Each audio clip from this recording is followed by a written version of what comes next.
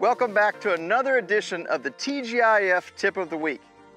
You know, one of the major swing flaws that golfers have who lack power is a swing flaw called the late buckle. It's actually after impact, there's a tremendous increase in the flex of the knees.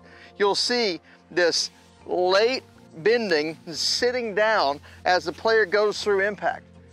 It can add a tremendous amount of softness to the shot, which if you're trying to hit a full speed driver or even a knockdown 8-iron, that's not what you want.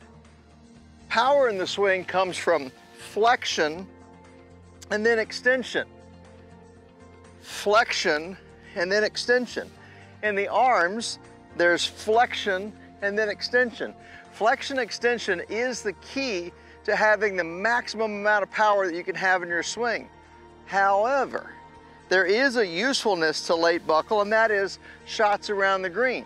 If you're trying to add delicacy and softness to the shots that you hit around the green, a late buckle can be very, very, very useful for hitting the ball higher and softer. And especially if you have shots around the green that you don't want to hit too far, a late buckle can give you a tremendous amount of control in terms of how far the ball goes.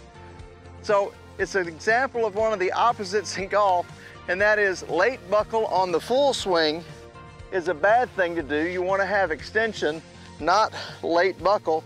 Yet, late buckle around the greens is a very useful thing to do to add delicacy and height and spin to your short shots. If you have questions about late buckle and you want to know more about it, just come see one of your TGIF instructors and let us know, and we'll be happy to schedule a time for you to talk about this or any other aspect of your swing.